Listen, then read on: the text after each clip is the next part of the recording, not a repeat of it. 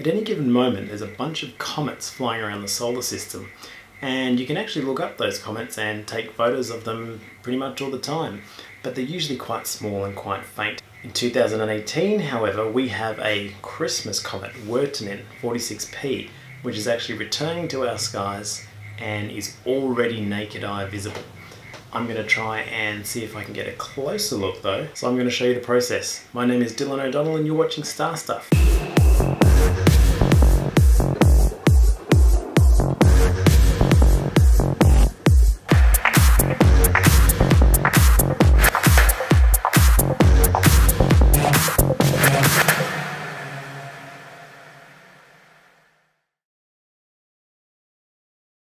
I've done my alignment, I'm polar aligned, so I'm ready to go. Now I'm using Sky Guide, which has a list of available comets. It's got Comet Wirtanen in here. And if I hit Info and scroll across, I get the RA and DEC. And that's the information I'm going to plug into Sequence Generator Pro.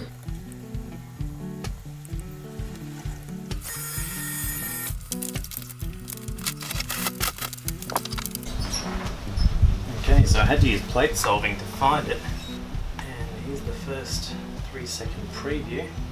See a little fuzzball there.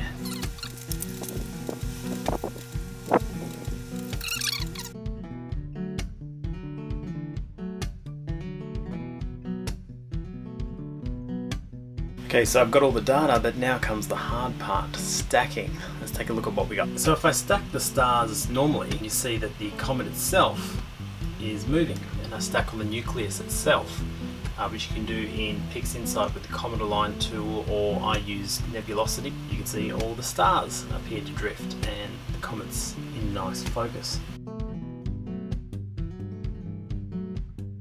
So straight out of the DSLR, if I just export to JPEG from Bridge, you can see I've got the frames and I can loop through them and animate them.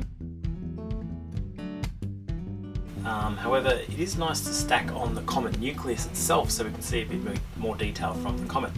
So to do that, I use Nebulosity.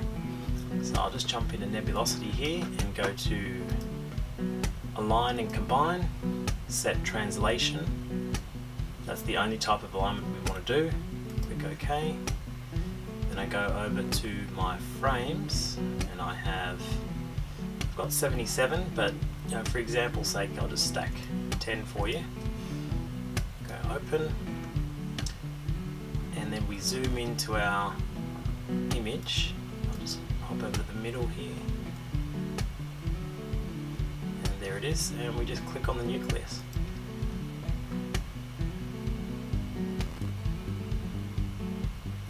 And I'll repeat that 10 times.